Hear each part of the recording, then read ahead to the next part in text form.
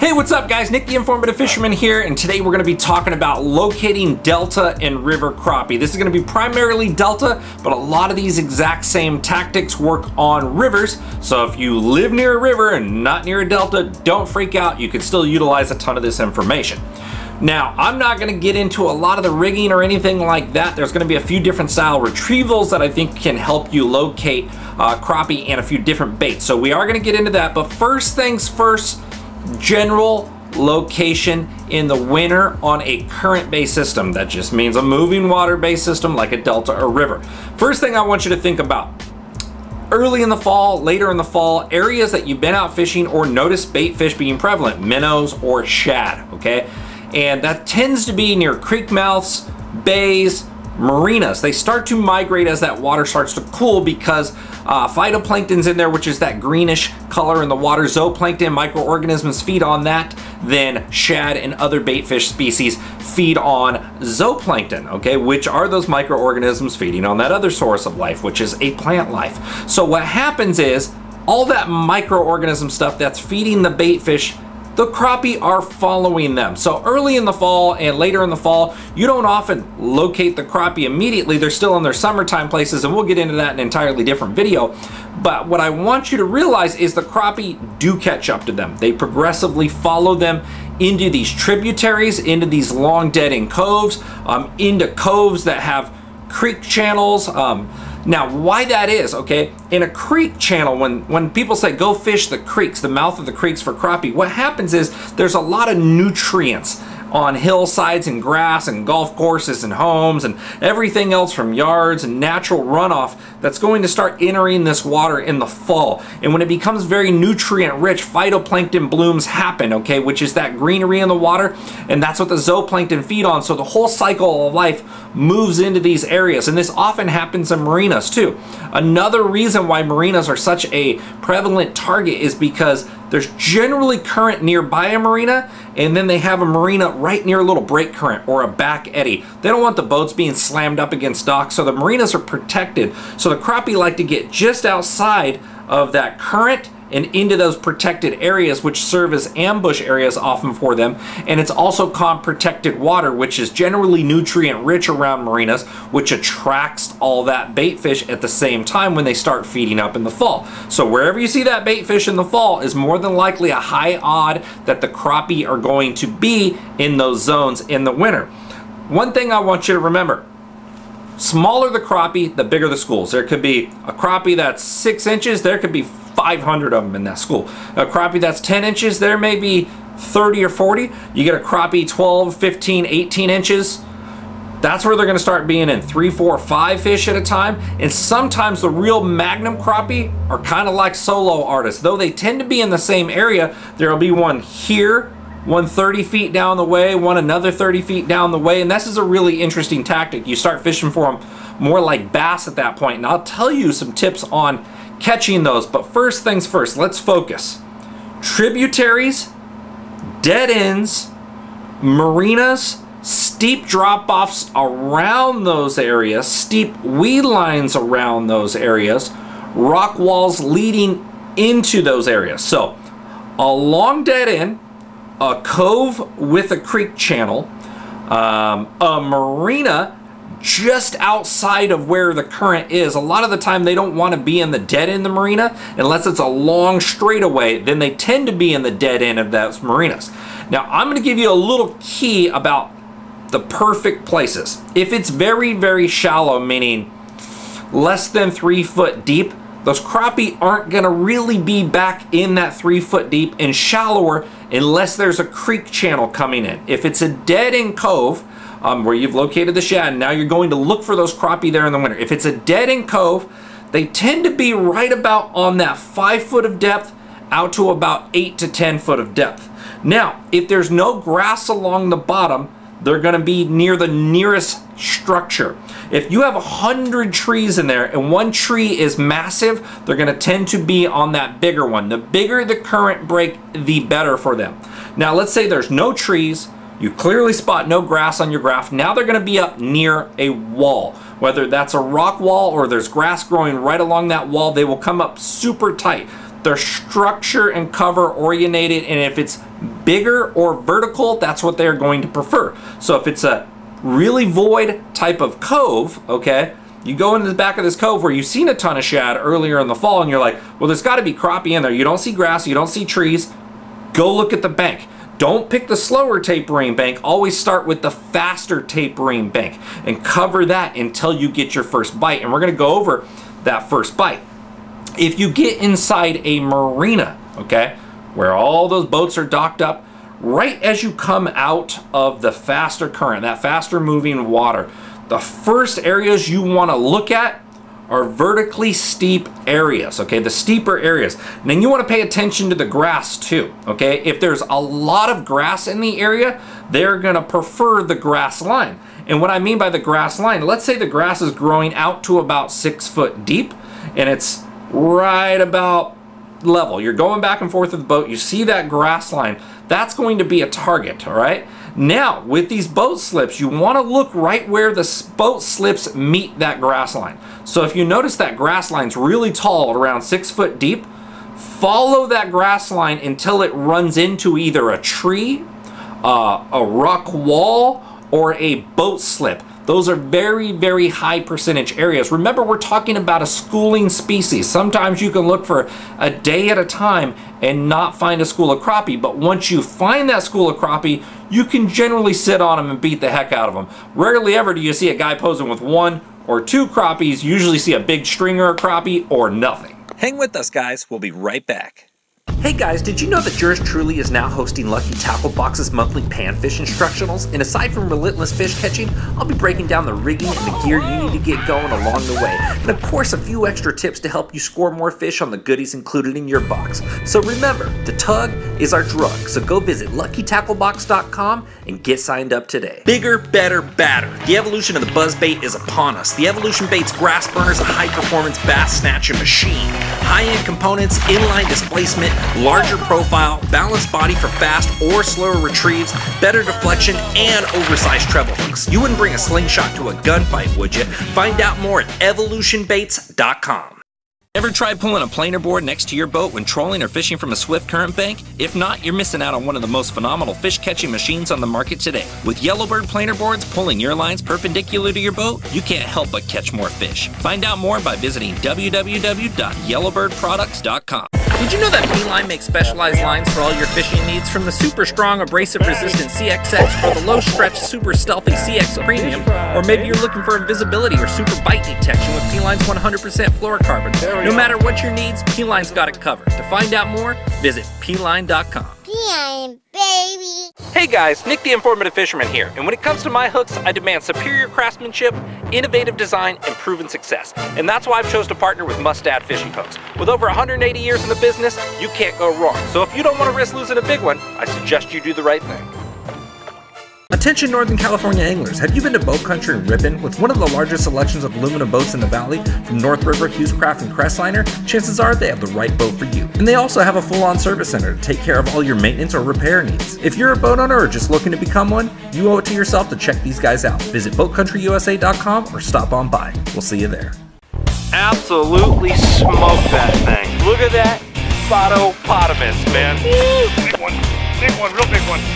Yeah, God, choked it, dude, choked it. Look at that. Yeah, I want that headbang. Come on.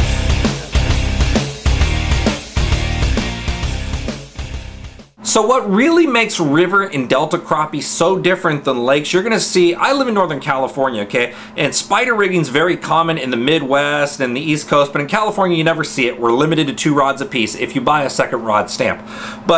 And you can fish our lakes very similar to you guys' lakes, with the rods off the front, little 1/4 ounce weight, and slowly troll at a 1/2 mile an hour or 1 mile an hour and go over brush piles and catch them.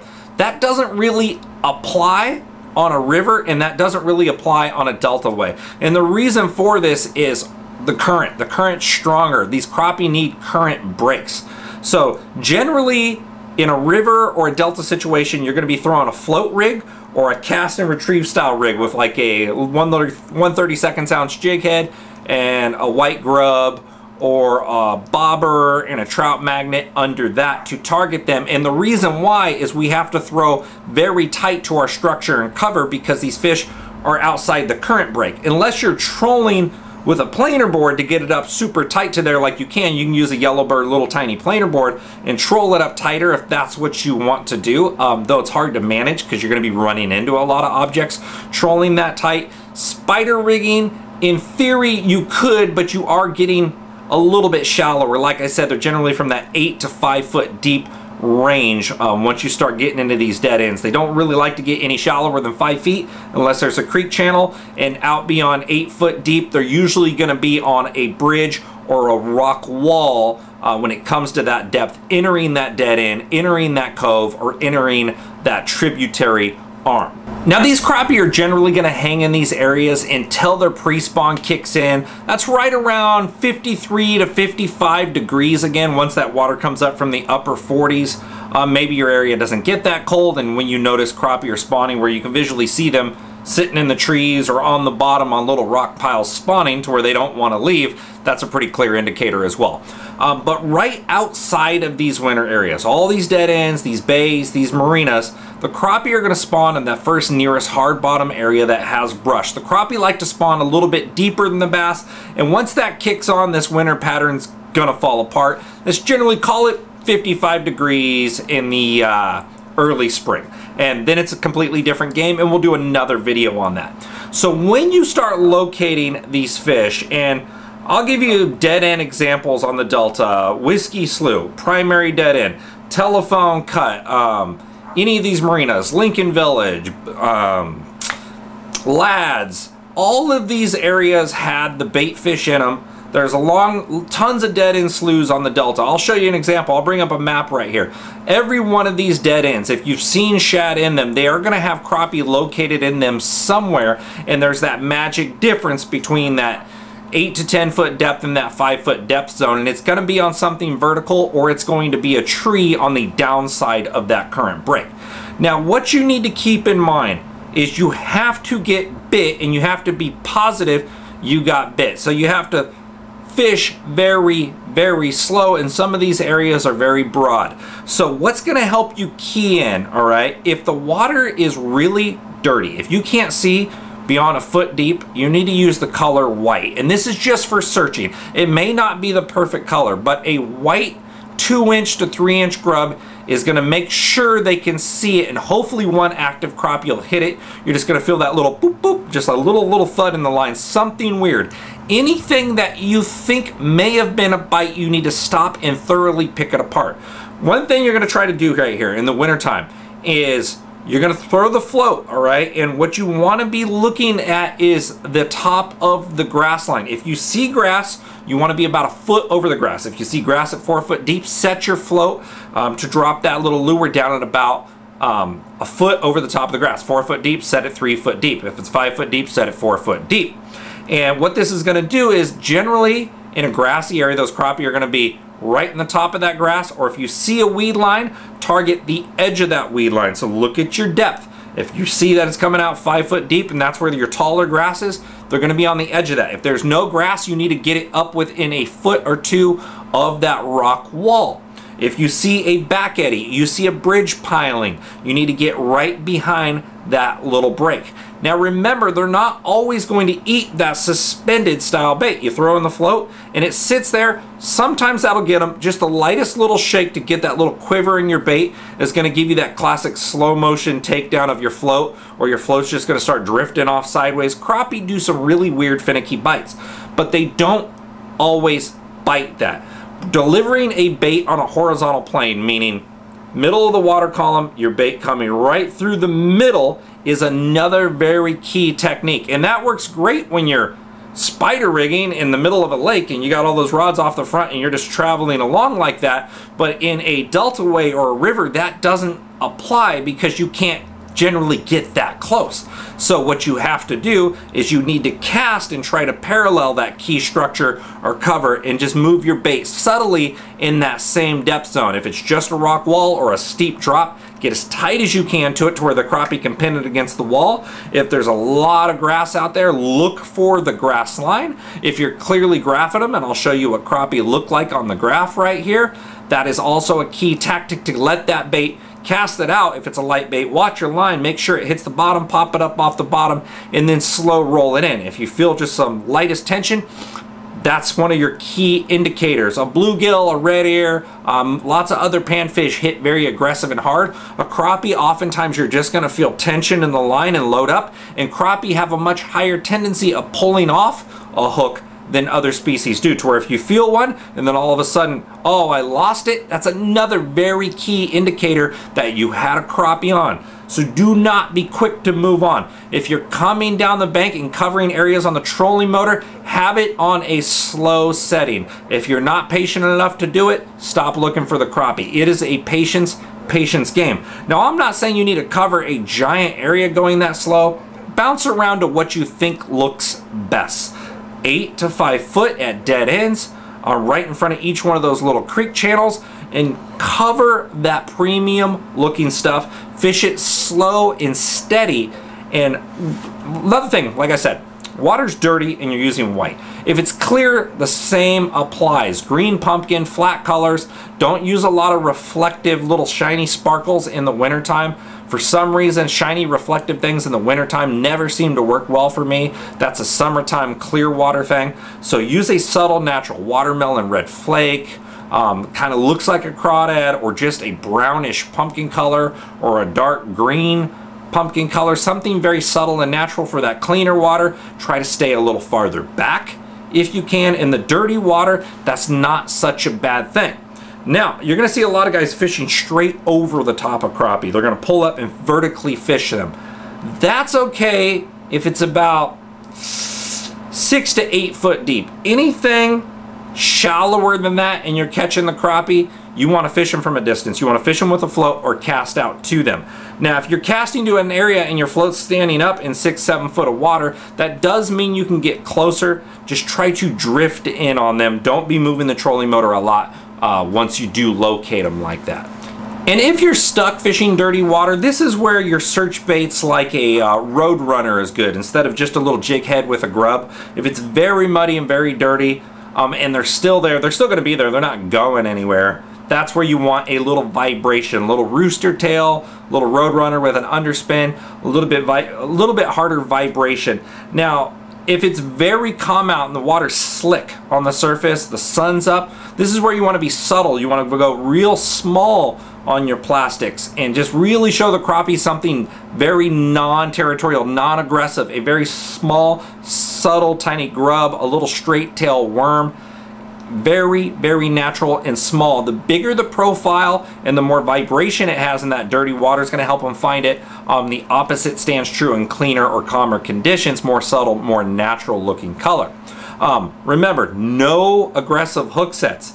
Very just reel into it or just barely put some tension, or have a very, very limber rod if you are going to be a little bit more aggressive with your hook set. People watch some of my old videos where I'm setting the hook really hard on a slow action ultralight rod, and yeah, I was setting the hook hard, but it's a super limber rod, so it wasn't tearing through these little paper mouth fish.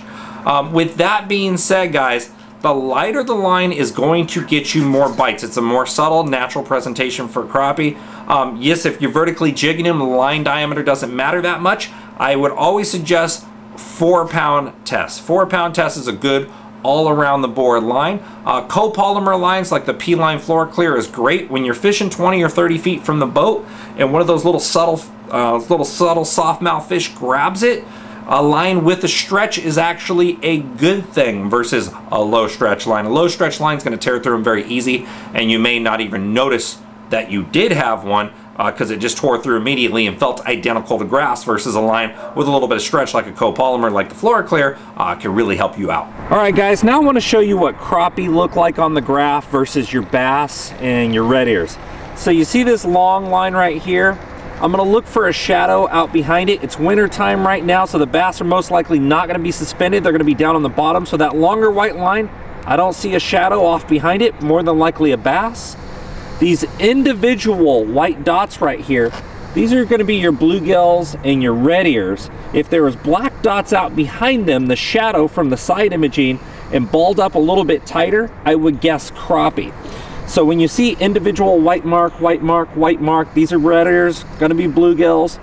If I see them really balled up tight, like a really tight concentration, and I see shadows off behind them, that's most likely schooling crappie. But you can see that one bigger line right here, that's most likely a largemouth.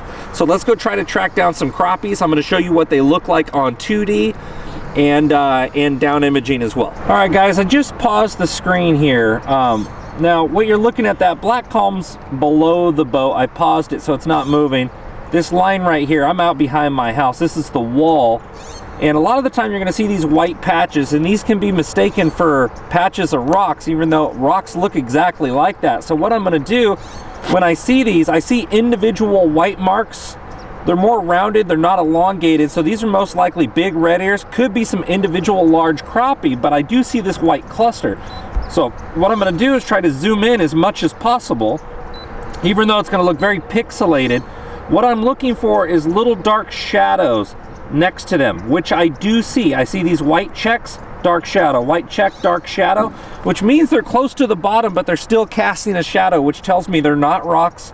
They're balled up real tight like that, a big white ball of dots. That is your crappie right there.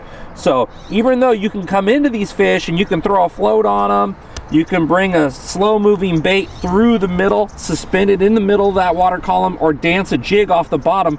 A lot of the time it could take you 15, 20, 30 casts to trigger one crappie into eating, but once you trigger them, a lot more are going to start actively feeding at that point. All you got to do is get one fired up in that school and they're going to get it. So right here, I'm just going to hesitate for a minute and I'm going to show you a 2D traditional sonar image of what the crappie look like and what bluegill look like. And then I'm going to show you that telltale sign on that 2D with the crappie clearly stacked up, which they're real obvious on 2D traditional sonar, but you have to get straight over the top of them. A lot of the time on the delta and the rivers, the side imaging is going to help you a lot, strictly for being able to cruise down and spot these schools like I'm showing you on the side imaging here. I'm Nick, the Informative Fisherman. Hopefully these tips helped you out, guys. Remember to follow me on Facebook, Instagram, on YouTube at Informative Fisherman. Best of fishing. Send me some results. I want to see some big crappie or some nice stringers of some crappie, guys. Remember, the limit here in California, I don't know about your area, is 25 a piece. I never take more than 10 per person. I want that school to refacilitate itself. I want them to go on to spawn and come back year after year. So try not to take more than 10. Best fishing, guys. We'll see you next time.